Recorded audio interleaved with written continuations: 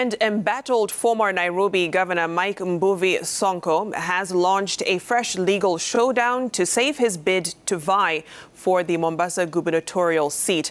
After filing a petition at the East African Court of Justice contesting yesterday's verdict at the Supreme Court, Sonko, whose return to elective politics was halted by the highest court in the land, has also filed for a review of the judgment rendered by Chief Justice Martha Koome and her 6 colleagues, confirming his impeachment by the County Assembly in Nairobi in 2020. And as Francis Gashuri reports, Sonko is singling out Koome, who is also the Supreme Court president, for what he termed rushed proceedings and a predetermined outcome. A day after the Supreme Court slammed the door on his attempt to make a dramatic comeback to elective politics 2 years after being impeached by the Nairobi County Assembly, former capital city governor Mike Mbuvi Sonko emerged to declare his resolve to fight on.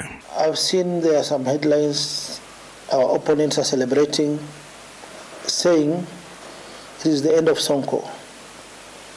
I want to prove them wrong and tell them it is the start of Sonko, not the end of Sonko.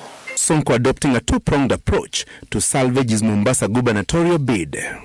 So we have filed for review before the same Supreme Court.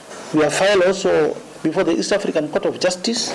Supreme Court judges led by Chief Justice Martha Koome, while concurring with verdicts rendered by the High Court and the Court of Appeal, said the procedure outlined in Article 181 of the Constitution, Section 33 of the County Governments Act, and standing orders in Nairobi County Assembly and the Senate had been followed in Sonko's ouster. The Apex Court, while breathing life to Chapter 6 of the Constitution on leadership and integrity, dismissed Sonko's appeal, but the former governor has contested the Supreme decision. Even this Supreme Court ruling, there are 3 judges who are not involved in writing of the judgment. We have just seen a sentence saying these other ones, they will write their judgment later, but they are concurring with us. Something is wrong somewhere. The Supreme Court had parties in Sonko's appeal on Thursday and rendered its verdict a day later as the clock ticks to the August 9th polls. My appeal has been there since April. Kwa nini kuiharakisha before elections nipate verdict? Why now that have been cleared unaharakisha unamalizia haraka? Unasabu interest nani? So unasikiza kesi siku moja, kesho yake unapeana verdict. Kesi iko na parties 14. Within 24 hours unasikiza saa ngapi every party. So there are so many technicalities here. Sonko accusing the Chief Justice of discussing in a radio interview the integrity question for persons who were impeached days before his appeal was heard and determined. And the conduct of the Chief Justice was wrong. I respect her. I respect the judiciary, all the magistrates, judges, but when there is a problem, there is nobody who is above the law. I might also be forced to file a complaint against her in the JSC, and she must accuse herself with the JSC when her complaint goes there.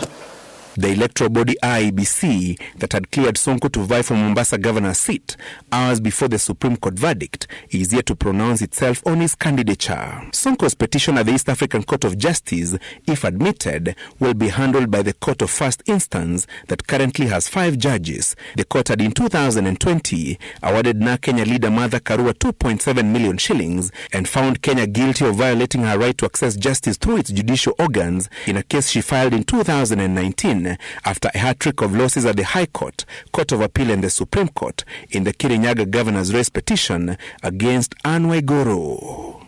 Francis Gashuri, Citizen TV.